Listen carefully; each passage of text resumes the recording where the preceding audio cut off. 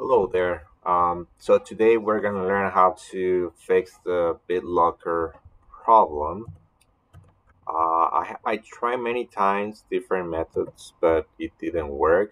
In my case, I did something different. I went into the BIOS and I was able to remove and make it work. So at this moment, what I'm getting is an error saying an internal error was detected.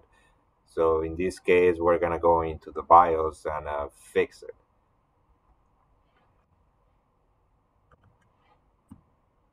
To enter the BIOS, completely shut down the computer and then turn on.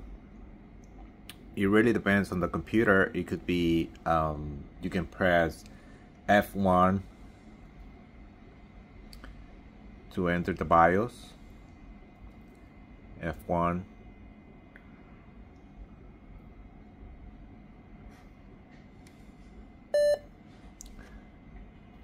There you go. Here, go to the BIOS setup, F10.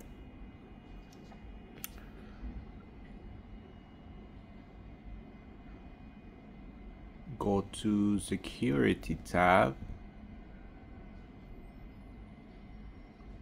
and then TPM, enable security.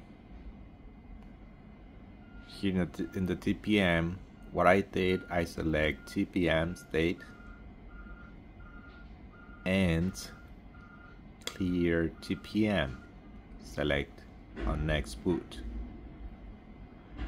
This is going to reset the TPM. Go back.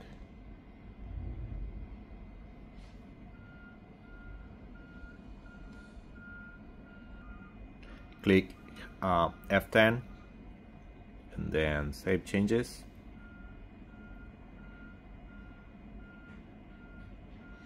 You need to wait a second.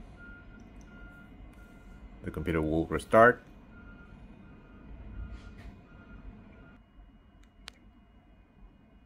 To restart the TPM, click F1 to accept. All right, let's double check if see if BitLocker works. Let's open it and let's try to encrypt BitLocker second drive. There you have it. So it works. So all you needed to do is to access the BIOS, reset the TPM, and make it work.